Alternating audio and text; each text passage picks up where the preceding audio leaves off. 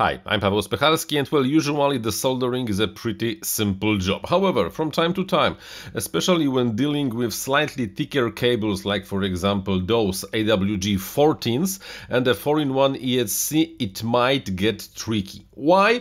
Well, if you are soldering a thick wire to an element that has a lot of copper in it, the copper acts as the heatsink, and as the result, although you apply a lot of heat with your soldering iron, there is a problem because the heat is then dissipated and the solder does not want to flow. By the way, this video has a sponsor and it's me, or to be more precise, my second YouTube channel, when I talk more about do-it-yourself, programming, open source, etc. And if you dig those kind of topics, you might want to go, the link is in the description. But now let's go back to the soldering. If you have a problem with soldering a wire to the ESC, especially 4-in-1s, because they have a lot of copper to act as a heatsink, or anything bigger, there are a few tricks that might make your life slightly simpler. Trick number one is the soldering iron, or rather the soldering iron tip.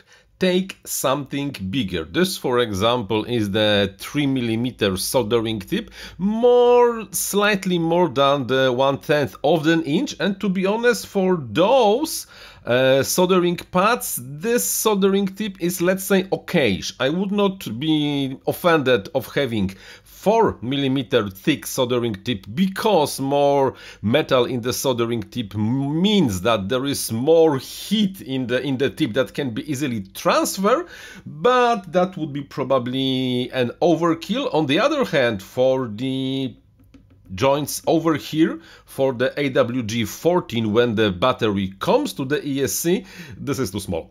Definitely too small over there. I really was struggling a lot to be able to do a correct or acceptable soldering joint. Tip number two is the temperature. Look at the settings on my soldering iron. It's more or less 400 Celsius, slightly less than 800 Fahrenheit. Yes, I know that many people will say you don't need that because the good solder melts in much lower temperatures. Yes, this is correct, but for the solder to be able to melt, to flow, you have to provide enough heat to make the solder with the correct temperature. And when you do not have enough of the contact area between the soldering tip and the pad and the wire and all the solder you already have there, and the soldering pad is capable of sucking a lot of heat, well, the heat goes away and temperature is not rising, and as the result, the solder is not flowing. And when the solder is not flowing, it's super hard to do anything useful. The next tip is the correct solder. I'm using the Cynel. This is the Polish solder that is well easily available in Poland.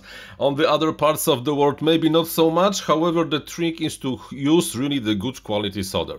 And unfortunately, leaded. It's much simpler to solder and put acceptable quality soldering joint with the lead solder than the lead-free solder. This is just the reality.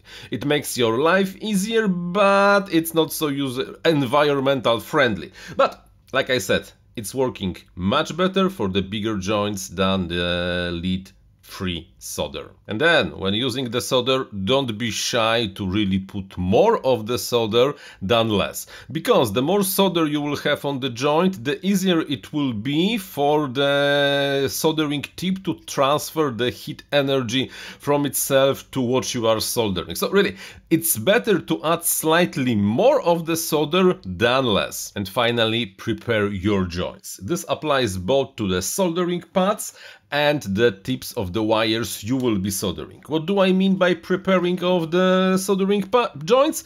Well, just apply the initial amount of solder to the pad. And like I said, don't be shy about the solder. It will be fine. It will be actually better when you will have slightly more of the solder on the pad than less. So just be very gracious about this. Yes, the solder has to very nicely flow on your soldering joint.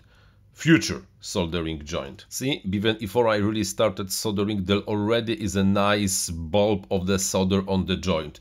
It's well as tall probably as it's the diameter of the joint, but this is good. This will be the reservoir of the solder we will use when we will put this wire in contact with it to permanently, well, semi-permanently attach the wire to this soldering pad. Exactly the same applies to the wire itself. One more time, add really a nice glob, a bulb of solder, so you know that this is wet, that you have enough of the solder already covering everything to make the joint just simpler. And then when everything is prepared, start heating the soldering pad, and on top of that, from the top of the soldering tip, apply the wire itself. You want both pieces of the metal you will be soldering together already, well, flowing. So then when you will quickly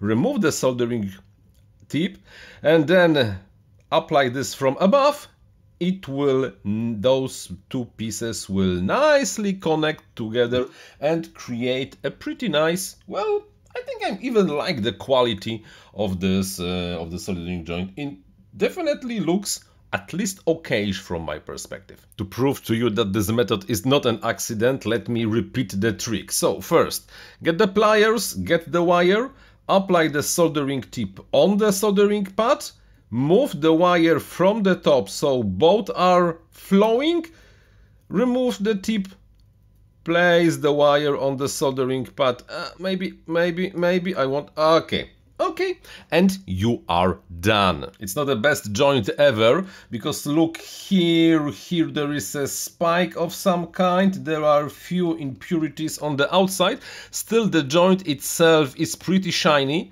that means it was wet enough, and this is not a dry joint and should not, well, fail you during the flight. Not perfect, but I will not be redoing that because the quality is just fine. Remember, when you are doing those things for yourself, you really do not always have to go with 100% best performance ever.